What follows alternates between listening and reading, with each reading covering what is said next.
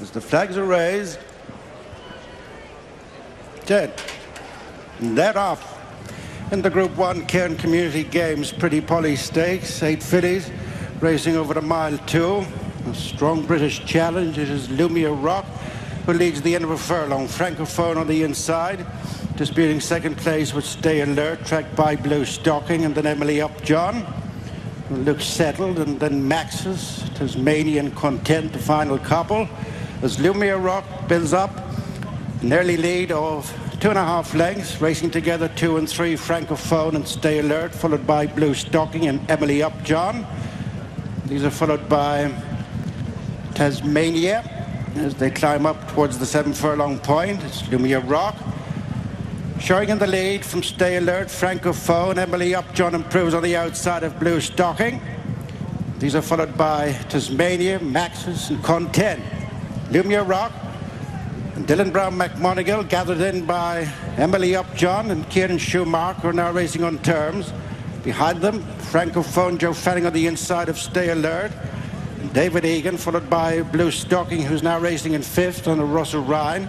Tasmania, Luke Morris next on the outside of Maxis and Mikey Sheehy, and trading the field is Content and Ryan Moore. So well past the halfway stage as they make the descent for the home straight. Lumia Rock joined by Emily Upjohn, and third a length back Stay Alert and Francophone.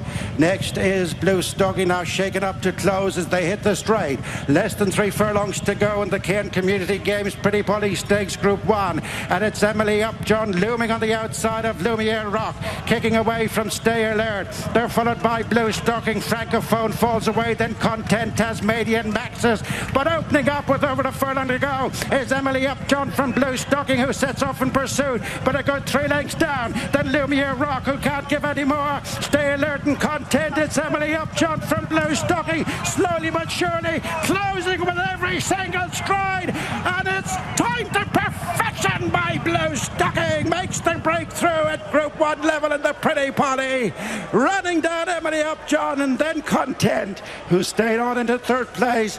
A delighted Russell Ryan after being victorious in Bluestocking for Ralph Beckett.